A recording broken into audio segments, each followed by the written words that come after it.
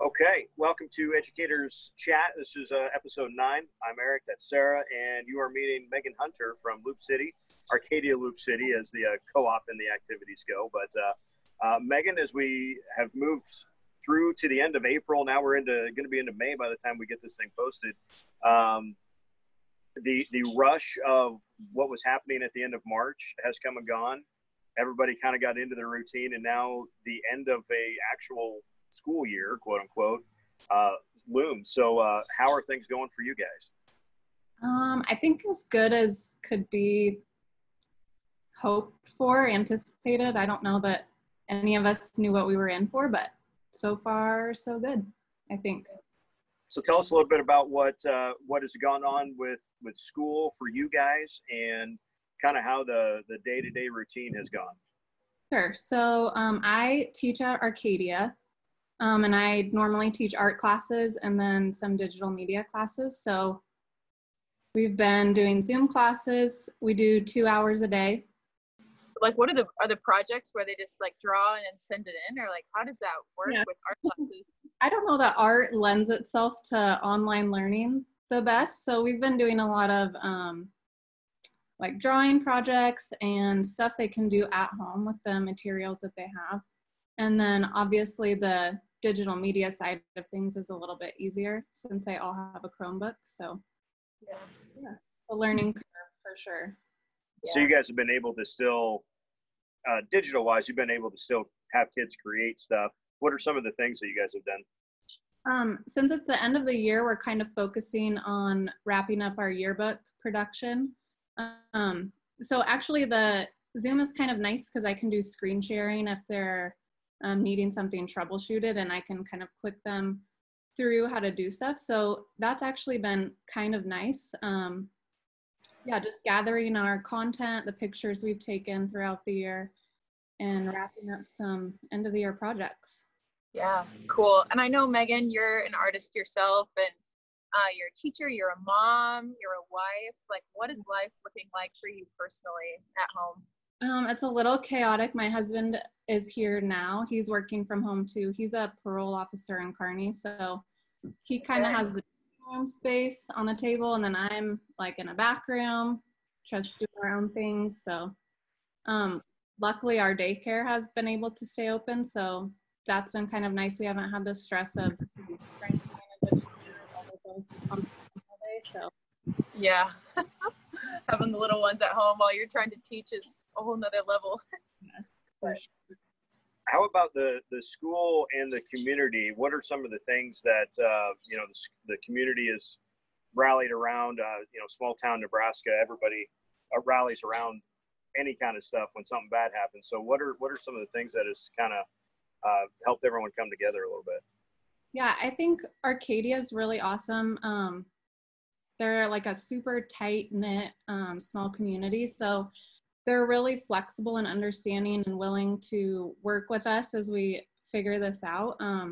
So that's been really nice.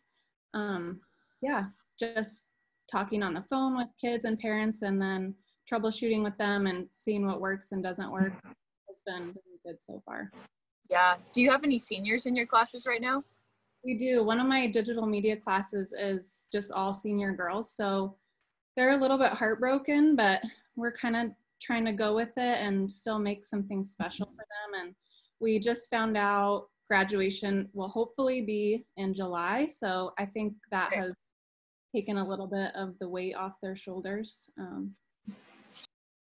So perhaps kind of curious to see if has there been any extra time for you to kind of learn something new or read a book you've been putting off, or has this been kind of keep the nose to the grindstone kind of time for you? I think the first few weeks were super hard, trying to manage that time and like making boundaries for yourself at home, because I think when you're at home, it's easy to just work nonstop and not know when to quit. So I think kind of making a schedule for yourself and planning out your day and giving yourself space to take a break and walk away from things is really important. So we've kind of figured that out as we went, and definitely making time to be outside and read things that take our mind off of stuff has been good too. So Sarah mentioned you're an artist as well. What are some of the things that you've kind of kept creating as everything has gone on? So a few months ago, I bought a new lens for my camera. So I've been enjoying kind of playing with that in my free time now, and having more time to do that and learn how to edit in Lightroom and stuff like that on our MacBook. So yeah, I'm thankful for the chance to be able to do that, because sometimes that's hard when you're working full time all week. Mm-hmm. Absolutely, we understand that. Yeah, when you were in a creative project at work and then it's time to be done and go home, like how do you keep that back up, or do you just keep going all night? Like, yeah, I feel that. I'm not sure I'm learning anything cool like Lightroom right now, or I don't have a new lens. I don't even have a camera, but I'm watching a lot of Skillshare, I guess. What about you, Eric? What are you learning? I literally just got an iPad, so I'm actually like literally had it for 2 days now. So learning what I can do on it. And really, so I have a first grader who's 7 and a 3-year-old girl too. And so I got Pixelmator on it because I have that on my work laptop. Mm-hmm. So I'm like, well, maybe I can do some sketching things on that. And also excited, like my first grader grabbed it right away and he's like, show me where the brush is, show me where your eraser is. And he started drawing right away. So that was kind of cool too.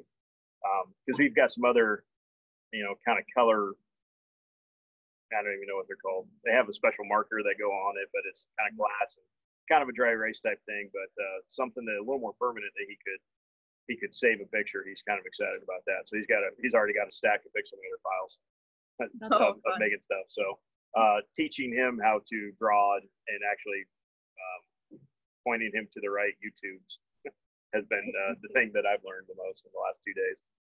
That's awesome. Yeah. How old is your son, Megan? He'll be 2 in June. Okay, exciting. I didn't know if he was at the age where he was drawing already and doing things, but he's about there. Cool. So he drew us a nice picture on the bathroom door the other day. Oh no. Yeah. Oh man. We're at that stage, so. Have you guys been able to like go to the park and things in Arcadia? Well, we actually live in Ravenna, so I'm in Ravenna right now.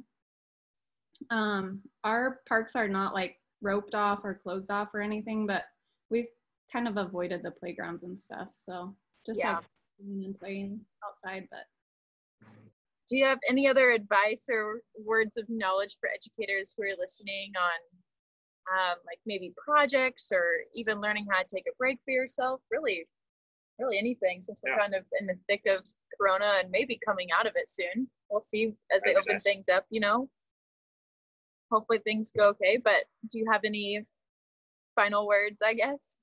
I think the main thing is just to take care of each other. I think we've done a really good job at Arcadia. We luckily had a day before we were just closed to work together as a staff and make a plan and talk each other through things, how to use different programs. So I think checking in with each other and encouraging each other to not be afraid to try new things is really important. And then this year we put in a mentor-mentee program. So each of us have a few students that we mentor and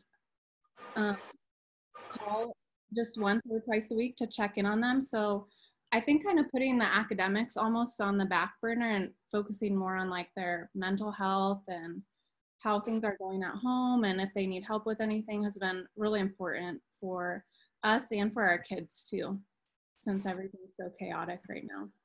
Right. What's one thing that you're most looking forward to getting back to when normal returns? I'm just excited to have kids back in the classroom, especially for art. It's hard to create online and walk each other through things. It's nice to be able to do that stuff together, especially for the little kids. I haven't seen them since March, so I'm missing the elementary art, and I'm excited to work again with the older kids too.